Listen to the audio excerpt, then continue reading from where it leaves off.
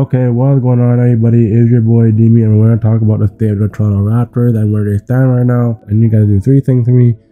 I need you guys to like the video, subscribe, and turn on post notifications for more videos like this. So I think the first thing I'm going to say right now, the Raptors are in the state of rebuilding. I've been saying this because if they want to tank for Cooper Flag, I think they really much can do so because you still have guys like Scotty Barnes, you have RJ, you have IQ, you have Jakob, you have Bruce Brown still there, Davion Mitchell who you just added, you have also Ochai Abachi, Kyle Lennox. Those are a good 5 or 10 guys I just named. And you still have Grady Dick there, but this team still needs work. I don't know where it is, but I think they do need more point of attack defenders. I'm going to say it now because, and for offense, we were in the middle of the pack team in offense, but in defense, we stunk. We were about, I think we were top 5 in assists in the NBA. So yeah, for last season, we were like 21st in scoring. We were almost dead last in 3-point shooting. But for defense, the only pro, we were top 10 in steals, that's great.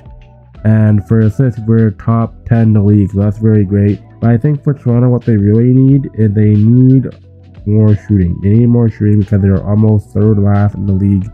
3-point shooting, they need more free throw shooting because free throw shooting has always been a problem. As a team, they shoot the free throw at 75%, which is very horrible. For turnovers a game, they turn the ball over at 13 a game, which is a little bit too much. Yeah, they're just basically, most of their opponents, they score almost 49% from the field goal. They gotta tweak that. They don't even rebound the ball a lot. I mean, 42 rebounds. Toronto, they have a lot of work to do, man. Like, they have a lot of work to do. You still have other guys here like Kelly, Bruce Brown. I think Bruce Brown will get traded. Jakob, the same thing I would say too, because Jakob, I think he has the most value in his team. Because we traded him for Robert Dillingham and Ken Burch and a completely much of nothing.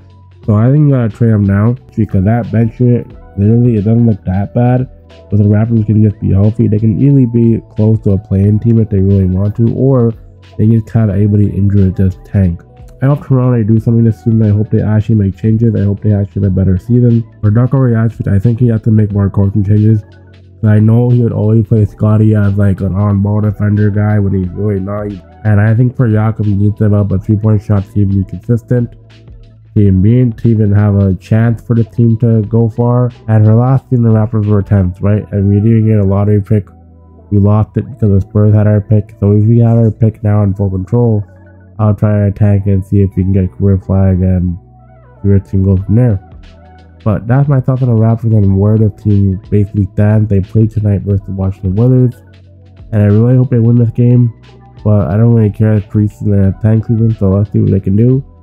And your boy, Demi, I don't know if they'll go up right after the game, but I'll try my best. But I'm out of here.